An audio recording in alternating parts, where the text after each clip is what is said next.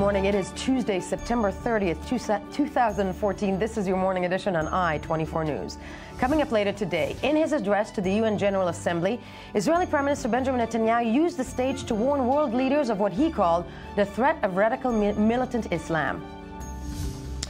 Afghanistan's new government will sign a strategic agreement with the United States today that allows for approximately 10,000 U.S. troops to remain in the country after the U.S.-led NATO coalition's mandate expires in December. And later on the show, U2 are planning a new tour that will kick off next year. Good morning, I'm Yael Avi, and we begin with our main topic of the day. Israeli Prime Minister Benjamin Netanyahu addressed the UN General Assembly in New York last night and warned the crowd of what he called the threat of radical militant Islam. Referring to the U.S.-led coalition against ISIS, he said that the Arab world, for the first time, was beginning to recognize the benefit in aligning themselves with Israel and seeing they have a common enemy. He also said that he's willing to make a historic compromise with the Palestinians, but immediately made the correlation between Hamas and ISIS, saying the two are branches from the same poisonous tree. It was a combative speech, coming on the heels of an address quite similar in tone by Palestinian President Mahmoud Abbas on Friday, and it raises the question as to the future of any form of progress in the decades-long conflict between Israel and the Palestinians. So to break it all down, we are joined in studio by Israeli Foreign Ministry spokesperson Paul Hirson. Paul, good morning to you. Good morning, nice to be here. And of course by I-24 News diplomatic correspondent Tal Shalev. Tal, good morning to you. Good morning. And this, of course, is not the first time. It's actually one of many times Prime Minister Netanyahu is giving an address to the UN. And you took a look, to begin with, of his past speeches before the Assembly. Let's take a look. 30 years ago, young Benjamin Netanyahu began his diplomatic and political career as Israel's ambassador to the UN. Visiting Rabbi Menachem Mendel Schneerson, the leader of the Chabad Lubavitch Hasidic movement, he was given a holy insight. But here's what the Rebbe said to me. He said to me, "You'll be serving in a house of many lies." And then he said, "Remember that even in the darkest place, the light of a single candle can be seen far and wide." 3 decades on, in what is becoming an almost yearly ritual, Netanyahu proudly carries the candle of truth and addresses the UN General Assembly. His knack for the dramatic gesture is evident. Maps, diagrams, props, cartoons, and biblical quotes. You name it, he provides it. Are these plans of the Auschwitz-Birkenau concentration camp where 1 million Jews were murdered? Are they a lie too? Let's do as we say in the Middle East, let's talk dugri. That means straightforward. This is a bomb. This is a fuse. Where should a red line be drawn? A red line should be drawn right here. Ahmadinejad was a wolf in wolf's clothing. Rouhani is a wolf in sheep's clothing. A wolf who thinks he can pull the wool over the eyes of the international community. Netanyahu's fondness of visual aids and gimmicks has been subjected to much criticism and gleeful mockery. But one thing cannot be denied. When the Israeli Prime Minister arrives at the UN, he always gives unforgettable speeches. The light of a single candle? Maybe. But whatever the case, he delivers the message. Tal Shalev's great piece, by the way. The speech yesterday also was not devoid of props. And what Prime Minister Benjamin Netanyahu brought out yesterday was actually something that related exactly to what happened here in the summer, and of course was an answer to Palestinian President, I think, Mahmoud Abbas, and also to Hamas. Let's take a look. Let me show you a photograph. It was taken by a France 24 crew during the recent conflict. It shows 2 Hamas rocket launchers which were used to attack us. You see 3 children playing next to them. Hamas deliberately put its rockets in hundreds of residential areas like this, hundreds of them. Ladies and gentlemen, this is a war crime. And I say to President Abbas, these are the crimes, the war crimes, committed by your Hamas partners in the national unity government which you head and you are responsible for. And these are the real war crimes you should have investigated or spoken out against from this podium last week. We're joined live from New York by Walla correspondent Amir Tivon. Hold on, not with us yet, but okay. Tal Shalev, I-24 News diplomatic correspondent. Props usually used. In its whole, Netanyahu's speech was no surprise to anyone, was it? No, but how many speeches of Netanyahu are a surprise to anyone? It takes a lot from Netanyahu to surprise, but the topics were well known in advance. You know, we knew he was going to talk about IS, the dangers of militant Islam, the danger of a nuclear Iran, and he promised to answer Palestinian President Mahmoud Abbas' notorious speech from Friday. That is something that Netanyahu promised to answer, and we had all of that. We also had the props. We had the biblical quotes. We had a bit of preaching to the international community. I told you so, or you should listen to me, or this is how it's going to be.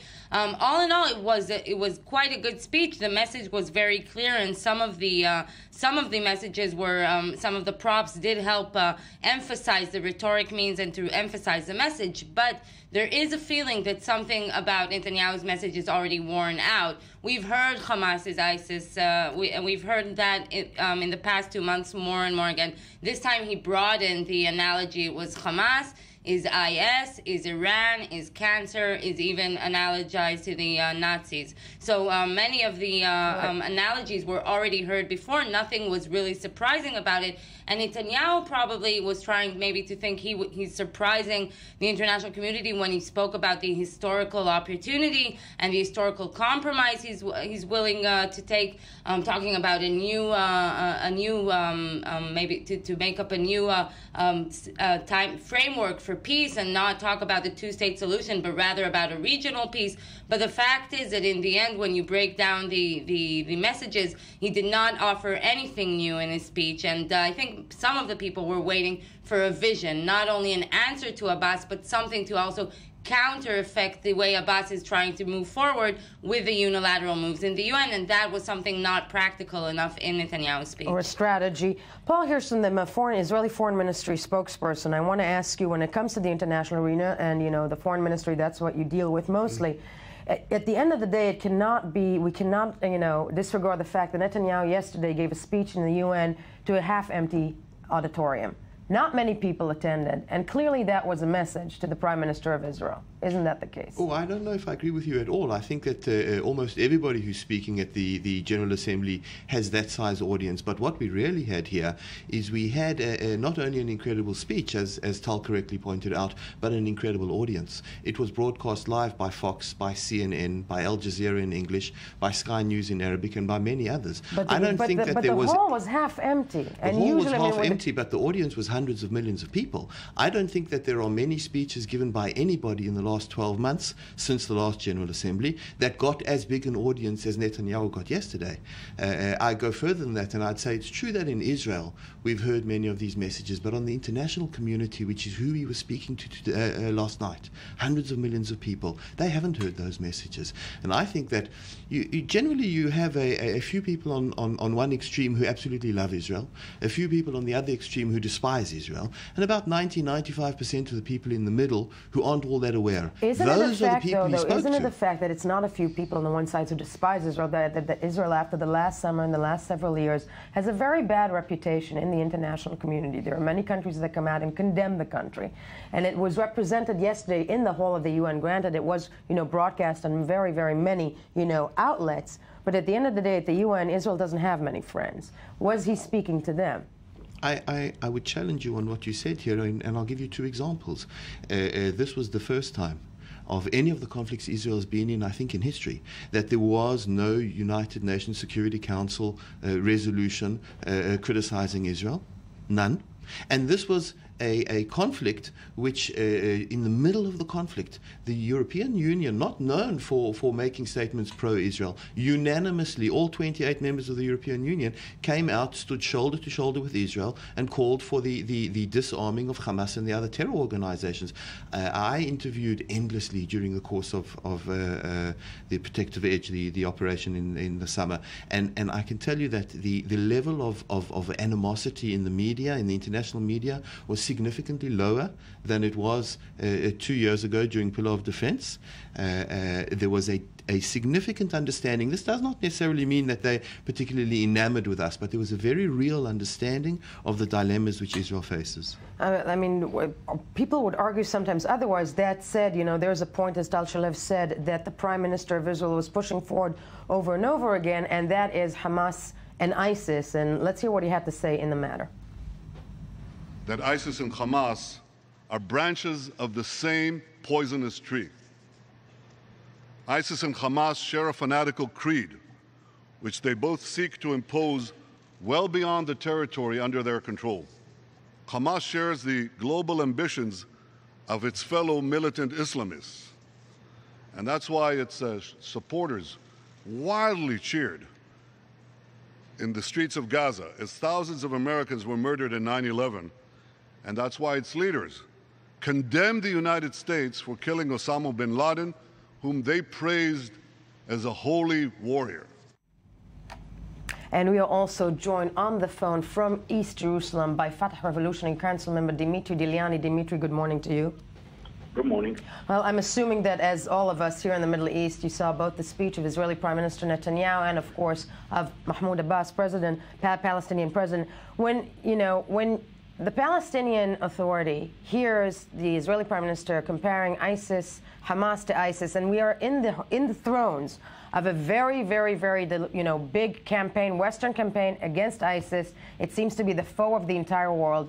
How can, the Palestinian Authority even combat that argument that ISIS and Hamas share the same ideology? The United States has done that and replied to Israel's Prime Minister. We don't need to answer to that nonsense. I believe that Netanyahu's performance yesterday was another sci-fi theatrical display, very far from deserving an Oscar award. His arrogance stemming from the failed attempt of the Prime Minister of this tiny country to lecture the world was felt clearly. I think Netanyahu proved to be morally and politically bankrupt. His pathetic performance failed to cover or give excuses to the war crimes Israel is committing and committed in the state of Palestine, and proved how distant the government of Israel is from the rest of the world. I think it should be obvious to the Israeli public that this man has no plans whatsoever for the future. All he does is feeds them fear, gives them crazy theories of his own making, and the lunatics that advise him, and the liars that spin things around him, and propagandists. And that's all he is. He's a PR machine. He has nothing for the future. I believe that the Israeli people are wiser than this.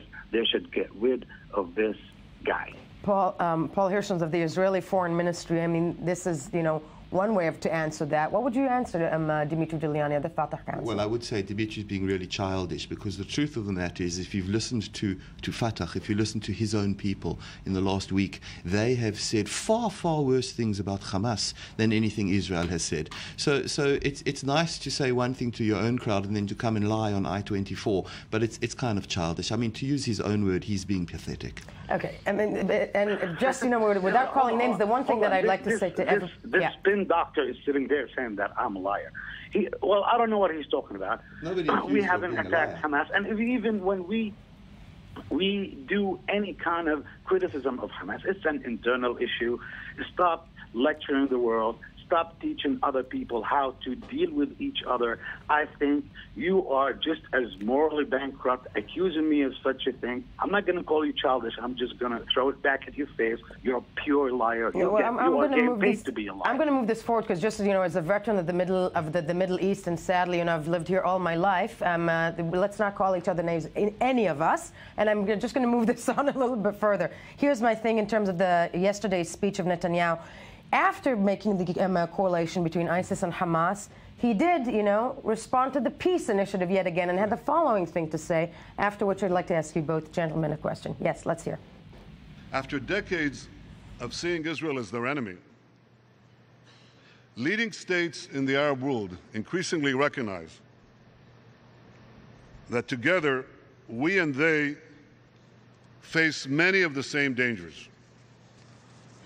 And principally, this means a nuclear-armed Iran and militant Islamist movements gaining ground in the Sunni world.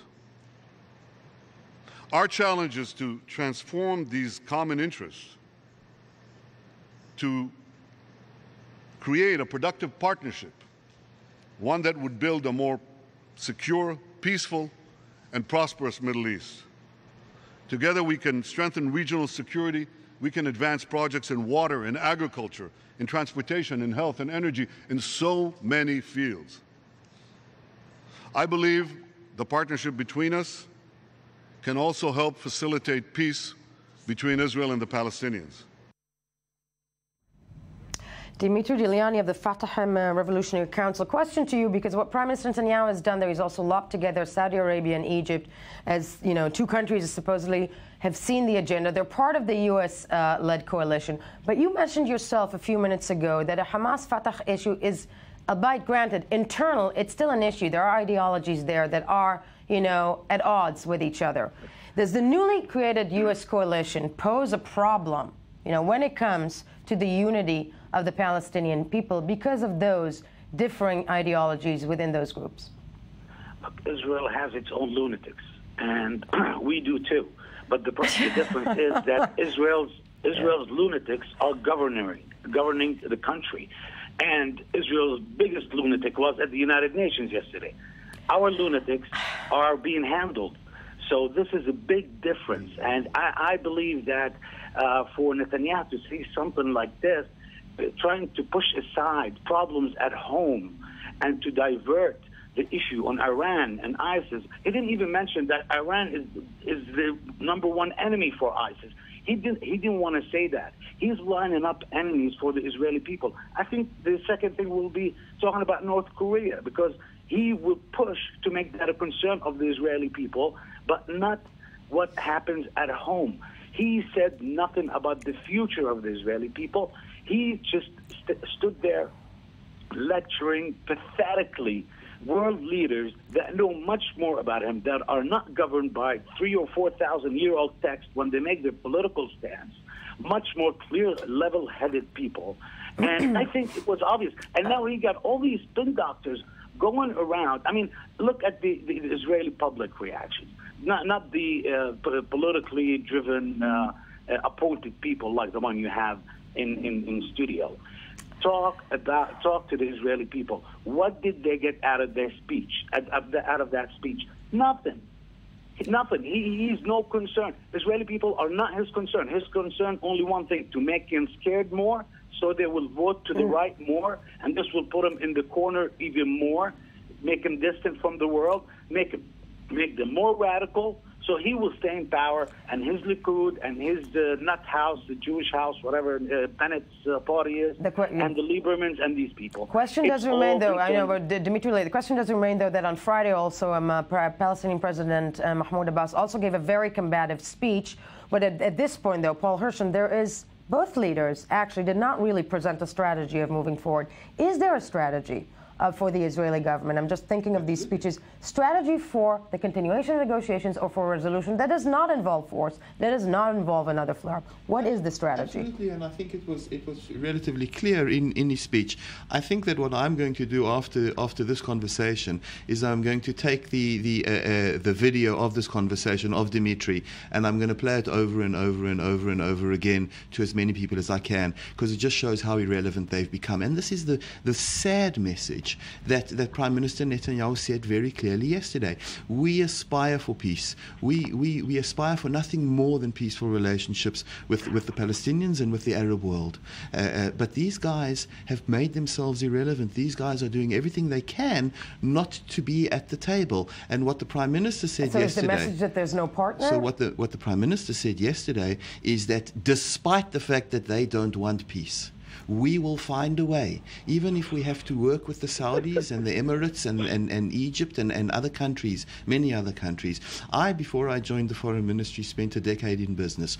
I worked and I lived in the Arab world. I did business in more Arab countries than the Prime Minister mentioned yesterday. I can assure you that they would like nothing more than for a resolution to this conflict. And the biggest obstacle right now is that people like Dimitri are getting in the way, are not being serious.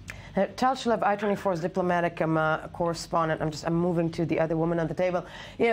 Putting aside, everybody's, and again, both sides' combative speeches, where does this put, a little bit of analysis, any form of negotiation moving forward?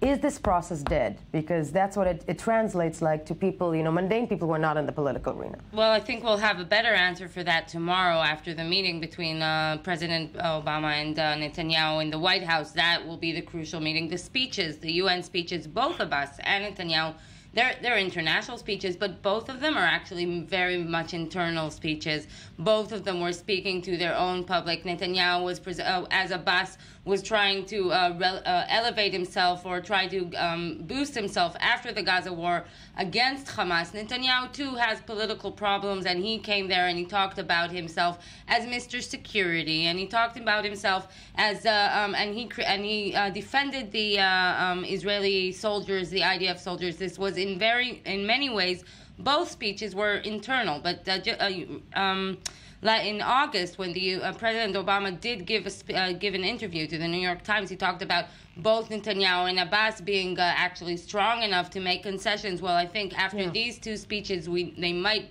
be strong enough, but they're definitely not willing to. So, yes, I do think the U.S. has a big challenge here, especially because the Palestinians, while Netanyahu is talking about a strategy, is talking about new global opportunities, and because of the nature of these discrete connections between Israel and the Arab world, we cannot talk a lot, we do not know, and we cannot go into details what they are, but Abbas does have a plan that is frightening Israel, one that he is moving forward with in the upcoming weeks, to go to the UN Security Council to demand a resolution. And if that is vetoed by the Americans, he is threatening to go to the ICC and try Israel for war crimes. So this is a plan that Israel has to counter with some kind of effort. I don't think that was presented yesterday in a clear enough way in Netanyahu's speech, one that can answer Obama or the U.S., but those will be the answers that will be given tomorrow in Netanyahu's meeting with Obama. We're also joined live from New York by Walla correspondent Amir Tivon. Good morning, Amir. Good morning to you. From here, it's middle of the night, but yes, hi. I know. Well, thank you for joining us in the middle of the night. That said, you were there. You were covering the UN General Assembly. When it comes to the Prime Minister Netanyahu's speech and President Mahmoud Abbas, is that even something that interests the agenda of the UN Assembly this year? I think there's something that we're all disregarding. That there are things on the plate there that seem to matter more to the people who are attending and the world leaders. Isn't that the case? Absolutely. Of course, the most important issues on the schedule, on the agenda, were the fight against the Islamic State in Iraq and Syria, the Iranian nuclear talks that happened on the sidelines of the General Assembly, and even an event like General Sisi's visit to New York and his meeting with President Obama, which was a significant change in Washington's policy towards Egypt. So the Israeli-Palestinian issue really wasn't a big priority. I would say that President Abbas's speech raised more interest than Netanyahu's speech, but for a very simple reason.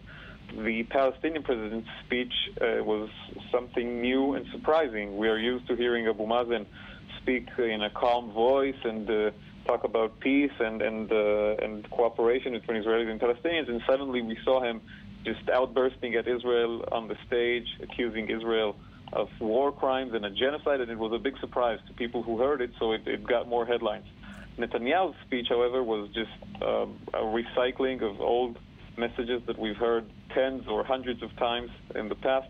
he took, his Iranian stance and his stance on Hamas is ISIS, and his stance on Abu Mazen, and just everything together. So there were no surprises, and I could see that the diplomats in the General Assembly, which was half empty, weren't very interested in what he said. And when it comes to the reactions, in the United States, or any reactions after that speech that that were in the UN after the Prime Minister spoke?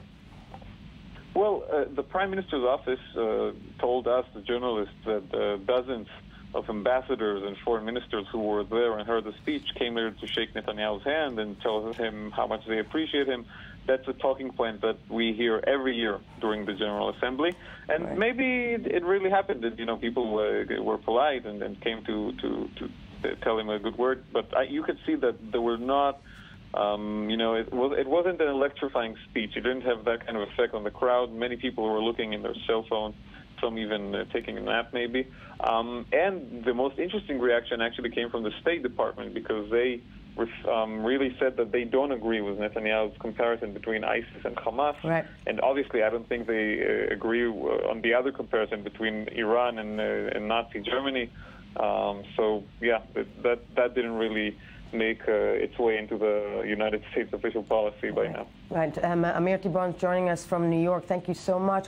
Last question to you, Paul Herson, of the Israeli Foreign Ministry. Tough job ahead, though. I know, everything that was said here is something that you're dealing with daily. But what is the plan of the Israeli Foreign Ministry when it comes to Israel's, public image in the world, and what is the strategy, if any? Well, I think there are two things which the Prime Minister said very clearly yesterday, and those are the two things we're going to focus on. The one is, because of the disappointment that we here in Israel experience with the Palestinians, the search for a way forward, despite the attempts of the Palestinians to resist that. And the other is, which the Prime Minister said very clearly, is we are going to continue to put our case in the court of public opinion and to progress it forward successfully. Okay, I mean, as we said, this is sadly all the time that we have. Dimitri Giuliani still with us on the phone? Yep. Okay, just real quickly, your idea for the future, other than any other strategy of Abbas, what would be the strategy of the Palestinian people? I think our strategy is to go ahead on the international arena while counting on the wisdom of the Israeli people to get rid of that lunatic crowd that is governing them. Okay. On that happy note, I want to thank you all for joining me. Again, I think we have to remember that we need to speak. We have to remember to just continue talking to one another. Paul Herson, thank you, of the Israeli Foreign Ministry. Dimitri Giuliani from East Jerusalem of the Fatah Council. And, of course, Tal Shalev, thank you. When we get back, the Islamic State's advance towards Baghdad seems to have been halted by U.S. airstrikes. First, though, let's hear some more of the morning headlines.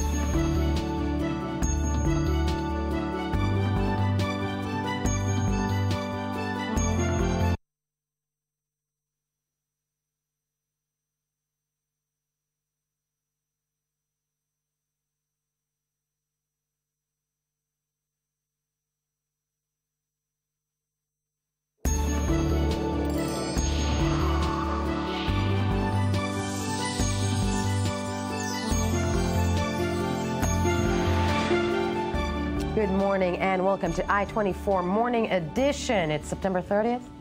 It's September 30th. It certainly is. 30 days past September. I know, all the rest I know. I can't I'm just checking. I am just checking. And I'm checking with the one person who I enjoy saying hello and good morning to. Oh, good morning. Every single day. Oh, you know why? Likewise. Why? Because whenever I lose sleep, whenever I'm breastfeeding too much, yes, I said that on air. I did. Yeah. You help me pick up on the news I missed while reading the headlines. I do what I can. And, of course, thinking about things that are very open and out there, we have, of course, Netanyahu's speech in New York. Yes. But something that usually is quite closed is now kind of open, and talking about the Mossad. The Guardian, yes. Okay. The Mossad has made the news internationally yet again because apparently they are coming in from the cold in search for new recruits. Yes, they have revamped their website. This was actually last week, and it was in the Israeli media first. Right. And they have a recruiting video online application form. So if you want to become a part of the famous Mossad entity, it is now apparently slightly easier to follow that career path. Okay, have you gone on? Because I'm not tempted to actually try and apply. If I have, I wouldn't tell you. No, exactly. And if this is online, doesn't that go completely against the whole clandestine It takes a bit of the romance out of it, but you know. It does. Yeah. It does. It does. I mean, is there like a questionnaire online with? Yeah, I don't. We could go on. What's next? The Facebook page of the Mossad. Are you or are you not an extra in the film with Bar Raffaelli about? No, we're not. That's probably not. We're not there. Question. You're not there. Yeah, I'm not. Yes. But interesting stuff. Also online. Globes mentions that Uber's Israel launch is one of its most successful. Now, Uber is the very popular ride-sharing service, which is making a lot of headlines in cities around the world, but it's been a little bit lesser known in Israel. But apparently, their guy in charge here has said that in Israel it's been one of their most successful launches, and it's already started in Tel Aviv, and they hope to roll it out in Jerusalem, let's see, and the name within Uber days. Works for them. Pardon? The name Uber works for them. The name Uber does work for them, even in Israel. Yes. No, I know, because I speak German, that raises a certain amount of connotations. Yeah, Uber. Uber. Yeah, Uber so, alles. Yeah. Okay. Get taxi, look out to read that article. Uber is coming. Uber.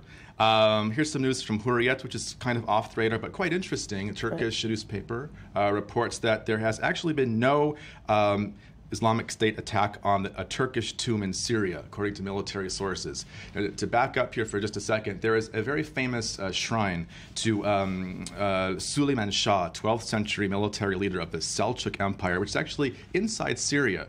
But because of international treaties and agreements, actually it's considered to be Turkish territory. It's like a little enclave.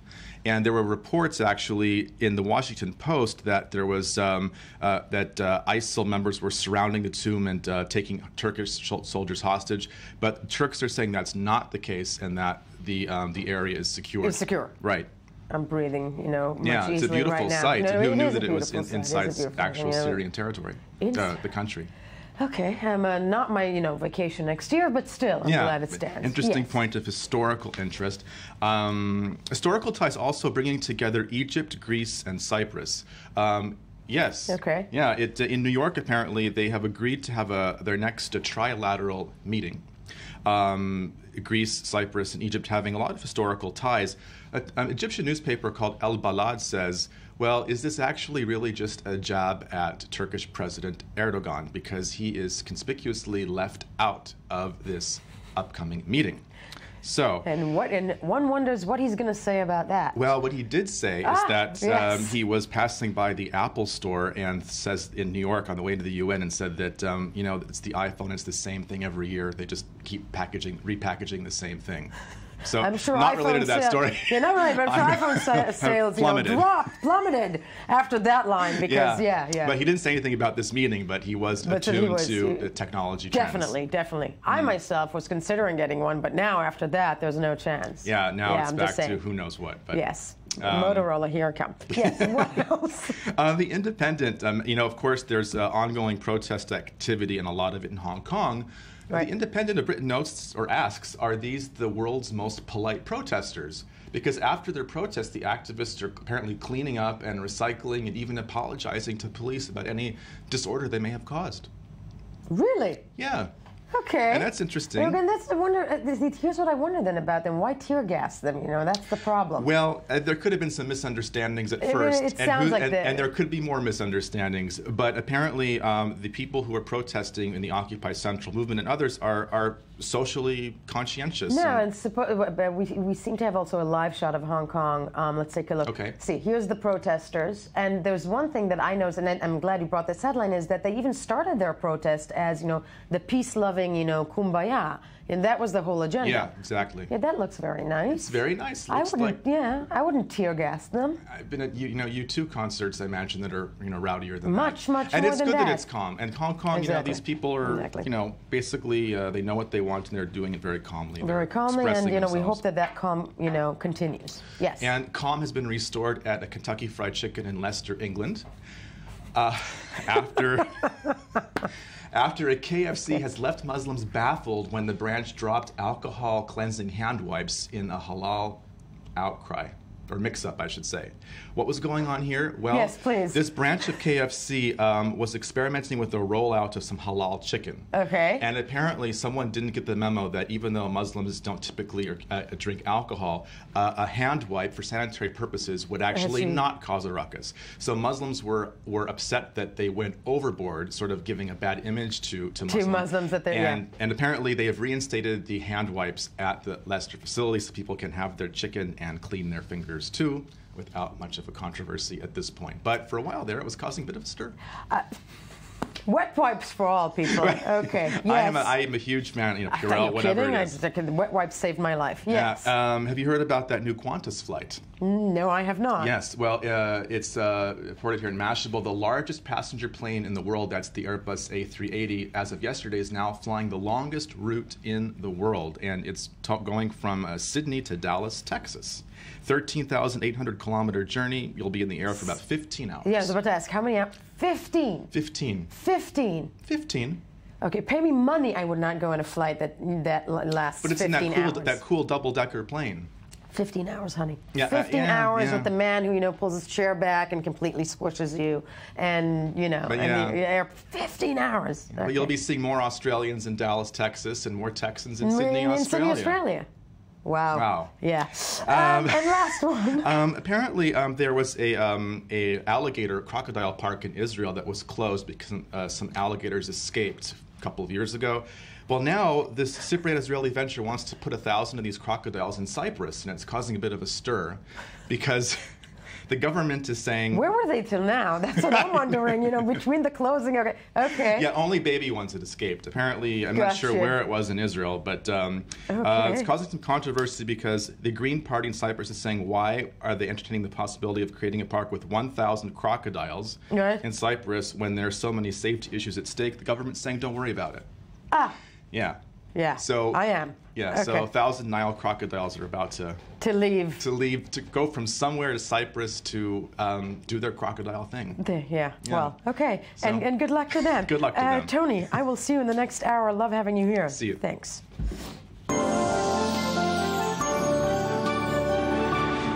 On to our next topic. U.S. airstrikes followed by Iraqi ground forces appear to have halted advancing Islamic State militants in a town west of Baghdad. Now let's take a look at the following reports before we speak to somebody who's on the ground then. With world leaders convening in New York over the past week for the UN General Assembly, perhaps the most pressing issue on the international agenda is the global struggle against the terrorist group known as the Islamic State, or Daesh. U.S. President Barack Obama has admitted that his administration underestimated the threat of the jihadist movement and at the same time overestimated the Iraqi army's willingness and ability to fight. With all eyes turned on him at the UN, Obama was blunt in his description of the threat facing the international community. No God condones this terror. No grievance justifies these actions. There can be no reasoning, no negotiation with this brand of evil. The only language understood by killers like this is the language of force. So the United States of America will work with a broad coalition to dismantle this network of death.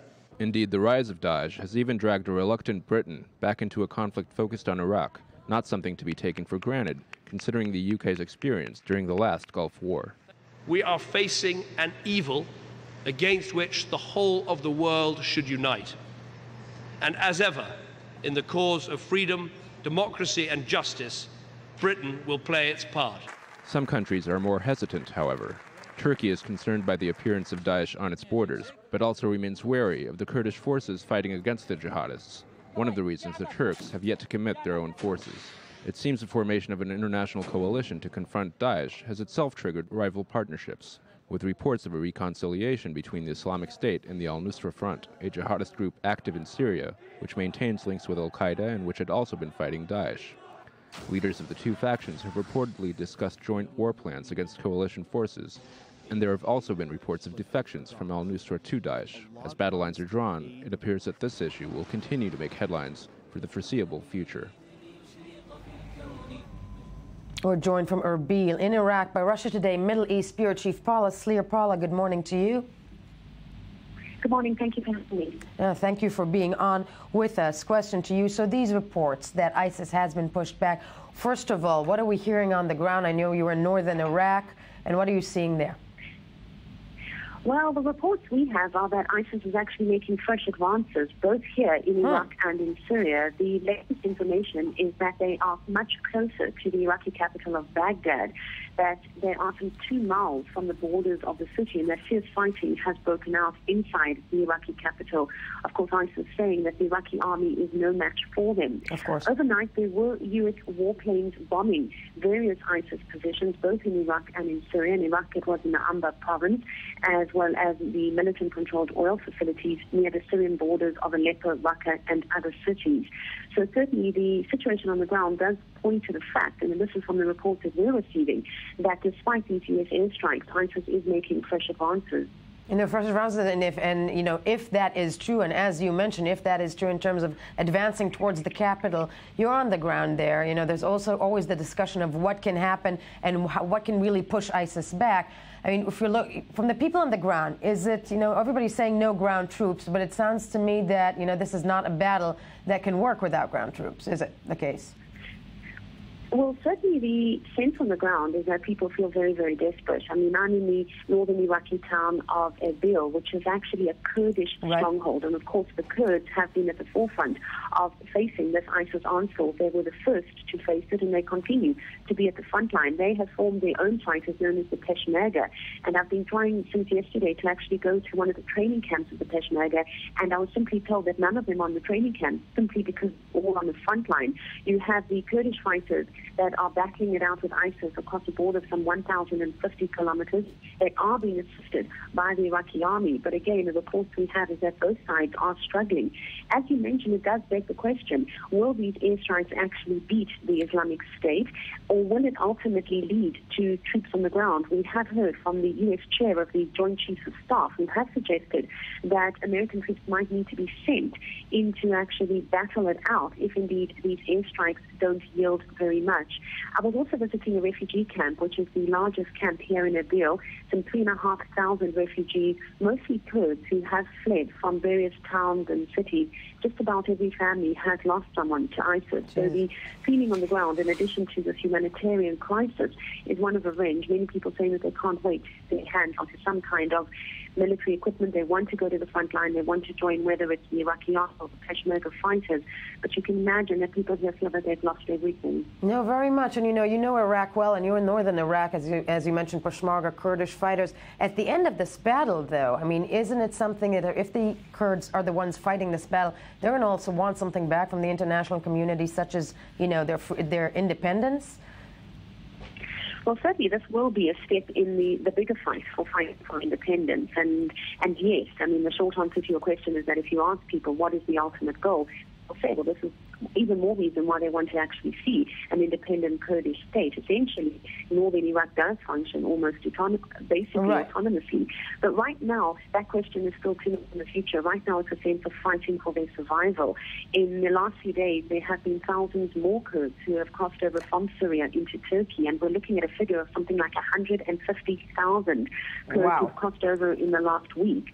So we certainly see the number of refugees, and we're talking here women, men, children, and we're talking specifically affecting Kurds. That number continues to grow. And just to mention that Turkey itself is already dealing with more than 1 million Syrian refugees. The Turkish government has sent its army to the border, but as of yet, they haven't actually become embroiled. And involved that is one of the criticisms that the Kurds have put forward, is that there hasn't been a finger lifted from Ankara to help them. Unbelievable. Paula Sleer, first of all, keep safe, keep your head down, and thank you very much for joining us. Clearly, this is a battle that is still going on and will take time, and we hope to hear from you also as the week progresses. Thank you. When we get back, the Afghan government under newly elected President Ashraf Ghani plans to sign a strategic agreement today with the United States that would allow for approximately 10,000 U.S. troops to remain in the country after the U.S.-led NATO coalition's mandate expires in December. So that's boots on the ground that are staying. We'll tell you all about it. First, though, let's go back to the morning headlines.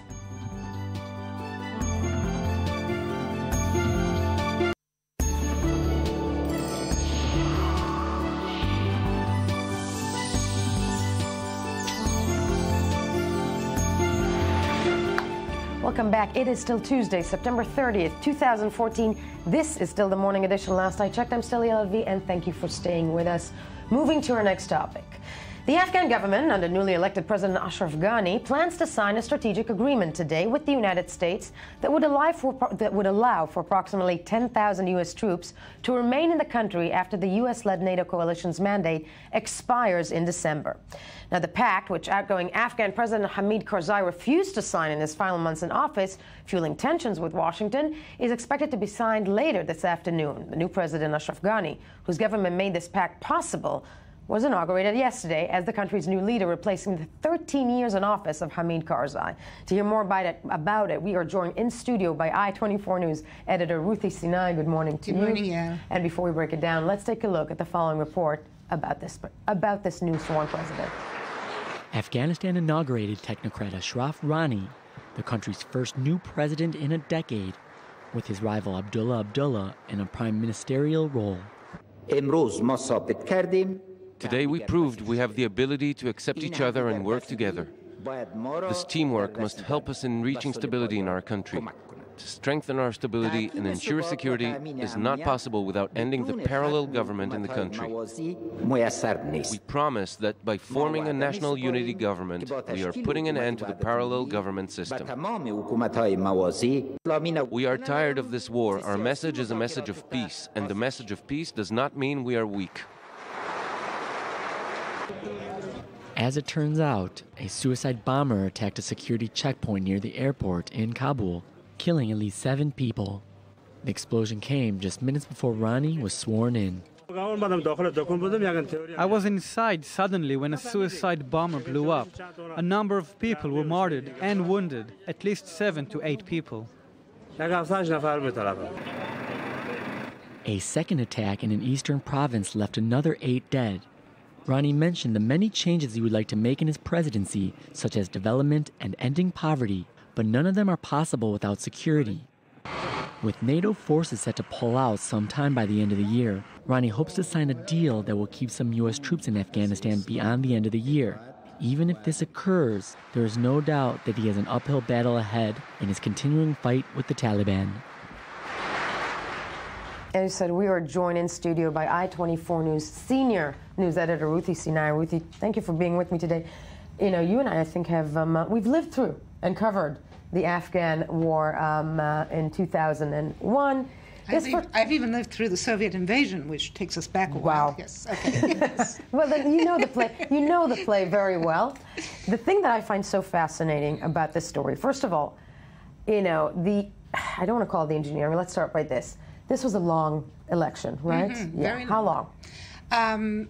Oh gosh, quite a few months. The elections were 3 months ago, I believe, and the results were somewhat inconclusive, with both the frontrunners, Abdullah, who used to be foreign minister of Afghanistan, right, and Ghani, claiming victory. Eventually, the U.S. stepped in and forged a compromise, which I have to say, you know, is kind of encouraging. It's basically a power-sharing compromise. What is the compromise? It says that Ghani will be the president, in other words, the top banana, but he they created a special job for Abdullah, who will be his chief executive. It's kind of like a prime minister, basically. Right. And he is supposed to have significant powers. It's not just a, he's not just going to be a puppet. Not a pomp and circumstance type of position. He's actually he's supposed to be. Now, these two men, were, I have to say, sort of, generous enough to, or responsible enough to overcome their rivalry and, their egos, I suppose. Men, after all. No, kidding. And to agree, and to agree to this arrangement. And so they are, they're both, the men of the world in a sense.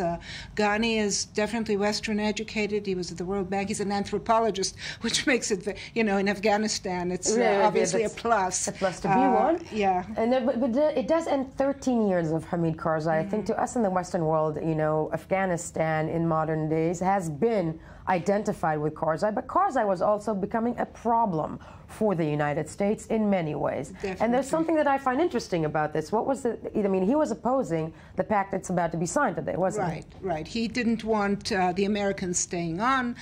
He said, you know, there's no guarantees of this, there's no security for that. The Americans basically pushed this for two reasons. One, you know, sort of a recently learned lesson of Iraq. Right.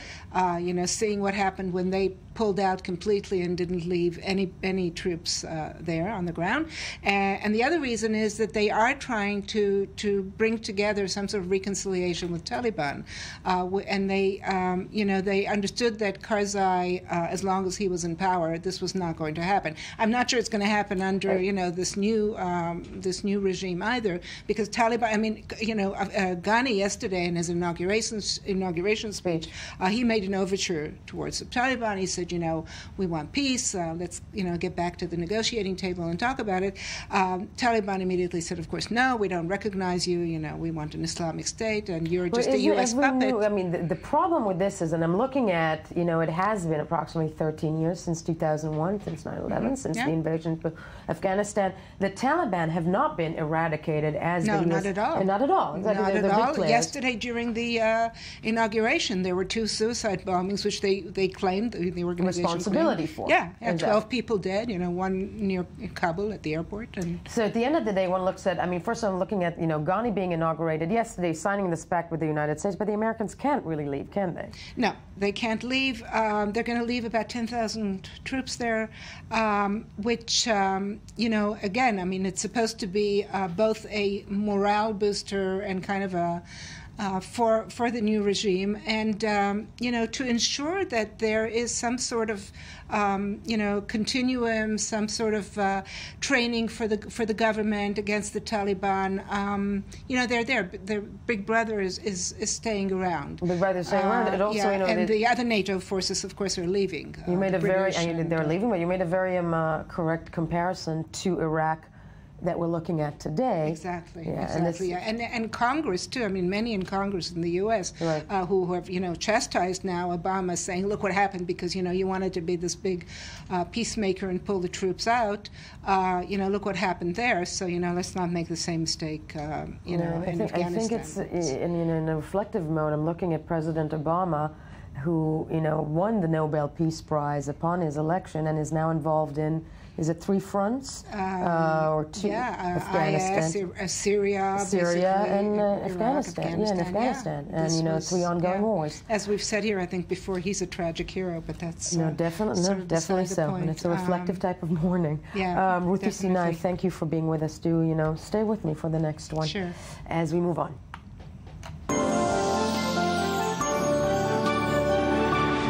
On to our next topic. For many years, Myanmar has been listed among countries where children have been recruited to fight. A few days ago, Myanmar's army released 109 children from its military ranks in its single biggest discharge of child soldiers. And joining us from London is Asia Program Manager at the Child Soldiers International Organization, Charu Latahog. Good morning to you. Good morning. Thank you so much for joining us. Do tell us, first of all, how this came about, because 109 children released, this is after actually a UN resolution, isn't it? Well, this is an outcome of a joint action plan signed between the Myanmar government and the UN in 2012. Essentially, the Tatmadaw, which is the Myanmar army, has been listed in the Secretary General's annual reports for children in armed conflict as a party that recruits and uses children for about a decade now.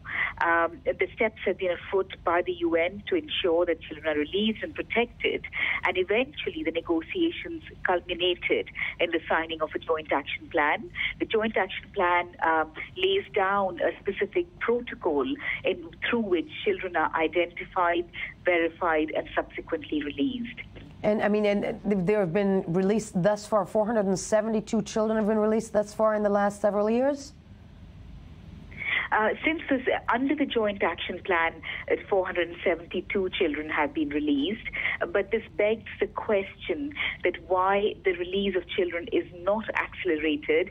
And secondly, I think the more relevant issue here is why children are continuing to be recruited and used by the Tatmadaw despite the signing of the action plan and despite a stated commitment by the Myanmar government and the military to end this practice. No, very much so. Children being, how integrated are children into the system of the Myanmar, of the military there? Do we know?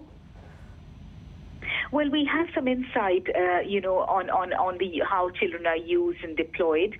We have verified information that children have been deployed in the front lines of combat with the Kachin Independence Army in 2014. We have information that children are used as porters, messengers, spies, cooks by the Myanmar military. Once children are recruited into the Myanmar military, they're recruited as adults. Yeah, how are they recruited? That's an interesting point because, obviously, as you said, we know very little. But how are these children recruited? What is the process of it? Because clearly it's embedded in the society. It's a frightening thought, but how do they, recruit the children? Well, largely the patterns of recruitment remain unchanged, i.e. coercive force and forcible recruitment continues to be the main method through which children are recruited. Some children do volunteer because let's put this in a context. Myanmar is an extremely poor country. Right. The rates of unemployment are very high. The levels of education accessible by children are very low. Very few children, or rather very few children carry an identifiable age document which ascertains that they are over 18. So there are many ways in which children fall into this trap, but largely we have instances where civilian brokers or members of the Myanmar military, low-ranking officials approach a child, an unaccompanied child, in bus stations, at public places. Children run away from their homes or leave their homes looking for work, and they are present in many public spaces where they're approached by these brokers or by the military officials, and they are coerced or lured. They're often offered jobs which are not military jobs.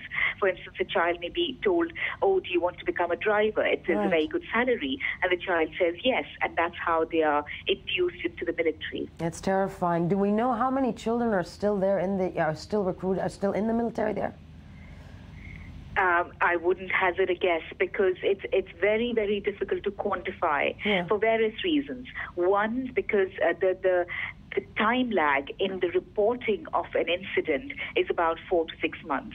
Normally, children, once they're taken into the recruitment center, they're sent in for training, which lasts about 4.5 months. During these 4.5 months, they have no contact with the family. So, i.e., they cannot report. This incident is not reported unless the family itself reports it to the police and subsequently to the battalion. So it's a long-winded process. So we don't know exactly how many are recruited when. Secondly, the level of discharges show and the level of complaints show that recruitment is ongoing. Because it is ongoing, it is hard to quantify.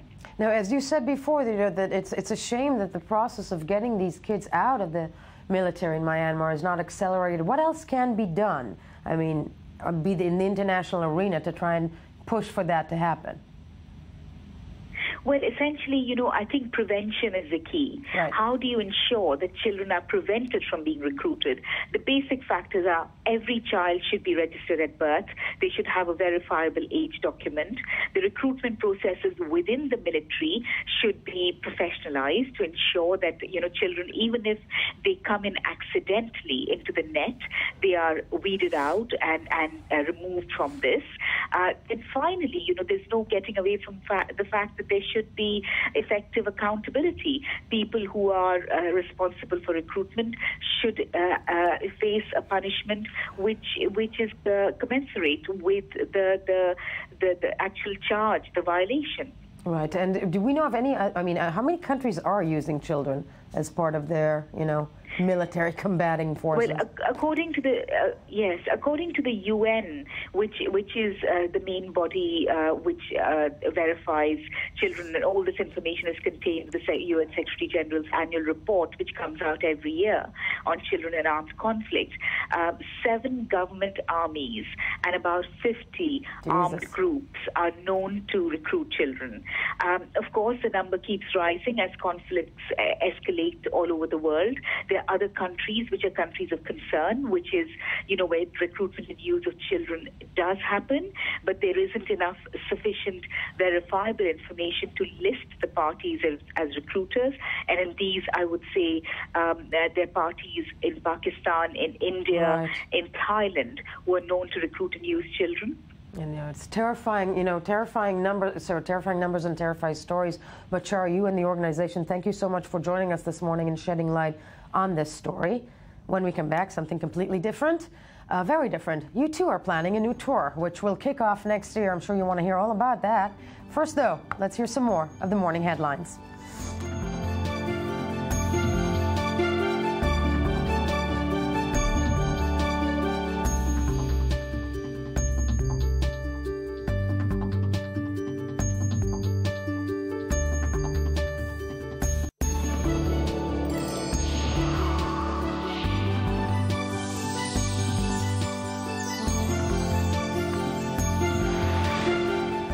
Good morning and welcome to I-24 News Morning Edition, where you should be on September 30th.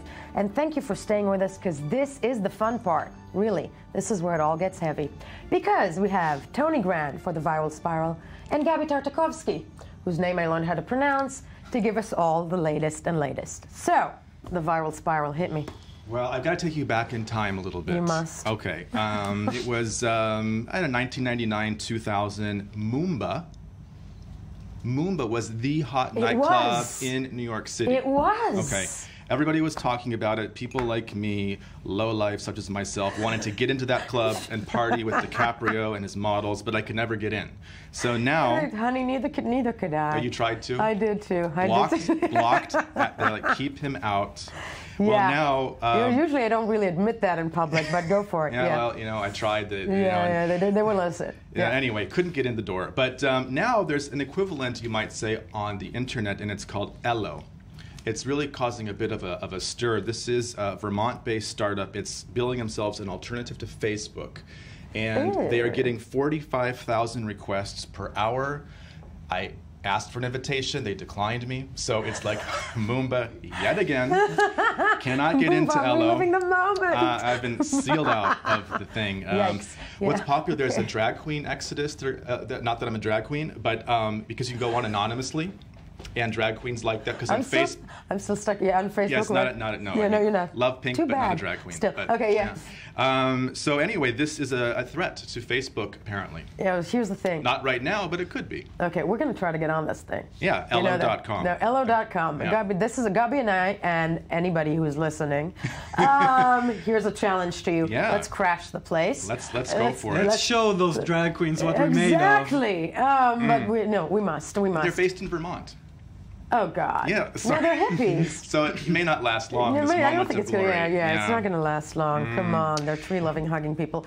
Speaking of strange things in strange places, also on a bit of a serious note, Italian Prime Minister Matteo Renzi, who's a cool young guy in charge of Italy. Right. He actually on his first trip, there he is. Looking at the picture. Moment of silence. Good-looking man. Yummy. Yes. As all Italians are. Yes. And Sophia Loren.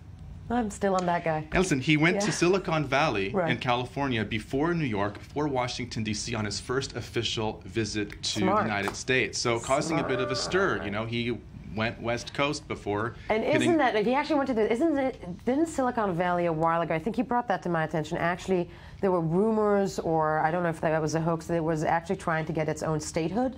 I think some sort of it's almost an autonomous place in many Google's ways. Like building their own airports. Exactly. Or trying to. So right. It is like a separate country in many ways. But interesting for him to make that pit stop first. It's happening, folks. People. Geeks are taking over. Take notice. Anyway, speaking Italian. Speaking of Rome, have you heard about the American dumpster diva who's taking Rome by storm? No, and I'm almost sad it's not me. Yes, she's decorating dumpsters with wallpaper.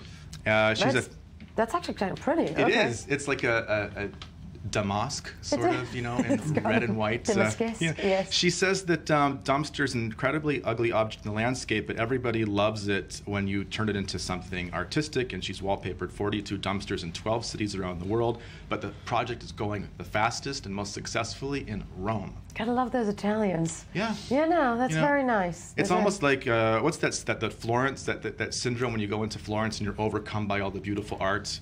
There's also one there's a syndrome like that in Jerusalem. Where you go in and you're overcome by all the religion and you go completely crazy. Yeah. Yeah, that happens to us daily. Okay. Anyway. Yep. Speaking of things that are fragrant, such as wallpapered dumpsters, have you heard about the famous, or the now infamous cologne that may not make it onto the shelves in Cuba? Che Guevara can smell like a revolutionary. They thought that would sell? Yeah. Here's the smell of sweat. Yeah, it's actually, it's called Ernesto, and it's got it's a woodsy citrus. Ernesto for men? Ernesto for men or for women. It's a woodsy citrus scent with a hint of talcum powder. Oh, yuck. And according to the official communist newspaper, like a baby's bottom. Yes, it would. And Che Guevara. Yeah. The communist paper there, which is apparently called Grandma, and this is coming from. I'm not making it up. Because communism is dying people. Yeah. A slow death. In a charming, grandmotherly kind of way. Yes. Yeah, well, they've come down hard on the scent, saying, it's really counter to the revolutionary spirit to market the scent of a revolutionary, and ditto for Hugo, the scent based on Hugo Chavez, with its mango and papaya notes with a hint of madness. No, not with a hint of madness. Yeah. That's you. You added that. I added that. Okay, fine. Yeah, that wasn't in the poster with a hint of insanity. Okay. But don't go looking for. I think it's going to end up on eBay, though. Everything does. Yeah, I'm actually right now. I want to wear Hugo. I want to wear Che. You want to wear Che? I mean the Ernesto. Ernesto. Yeah. I was thinking. At least they're not coming out with Adolf. I mean, it's Oktoberfest. Anything can happen in Munich. Yeah. Okay. Steady, boys. Yeah. Speaking of the war, Poland. Yes. Have you heard about the donkeys causing a ruckus in Poland? No. Yes. Donkeys. Poland. Napoleon and Antozia, two donkeys who were. Doing that donkey thing kind of too often they at have the names? zoo. Napoleon and? Yeah. Antozia? Yeah. They were basically having a lot of frisky foo-foo activity, and it was scandalizing. Is this a morning show? Stop. They were having a lot of what? Frisky foo-foo activity. Mothers were scared. God. Thank you. Yes. Poles were scandalized. Okay. So a petition. Because apparently there's no frisky activity in Poland. So you're ruining my makeup. Right. I've got backup. The mother said to the zookeepers, "I want separate pens. Our kids are getting scandalized by this." So they were separated, but the zookeeper admitted that they were being a little bit ass-like about it. So, sorry. Obviously. So now they're back together. And they have 6 kids. That's what the frisky foo-foo do. Frisky foo-foo today, 6 little mules tomorrow. Yeah, foo-foos. Yeah. So it's good. It's like inspiring wildlife story. Tune in to the I-24 Morning Edition from Donkey Frisky Foo-foo. For your latest you can't say that with a straight face. Exactly, right. This morning, I have to tell you, a black cat crossed my path. I was not pleased. I love cats. But it made me think of Meow Mix's new campaign. They're targeting men who live with cats. And this is, we're New Yorkers. Sorry, Gabi. They're the meow, meow, meow, meow, meow, meow, meow, meow, meow. It's been updated. Really? Yeah, they've gone all Dolly Parton. We may have a clip. I don't know if it's ready, but it's kind of cool. I'm asking. Yes. Yes.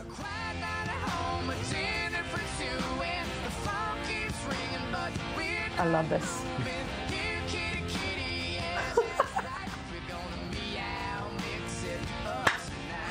Oh, that's almost obscene. Oh my, he's gonna kiss it. He's gonna kiss it. There's another frisky foo-foo coming your way. Frisky foo-foo. Oh, Yeah, honey. Yeah. I got what you want, honey.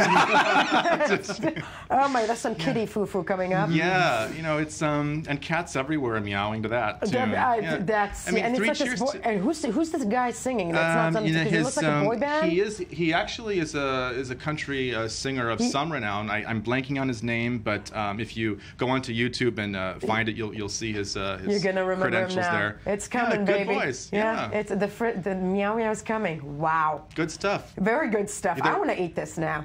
It's better than what I would cook for myself, I'm sure. Yeah. Of course, last time I checked, it didn't have a kitchen. That was. And one last one, honey. Speaking of beauty and cats and eyelashes, cats have eyelashes. Yes, they do. Yes, not as long as Rihanna's. Okay, it has emerged that Rihanna has an eyelash expert on call 24/7.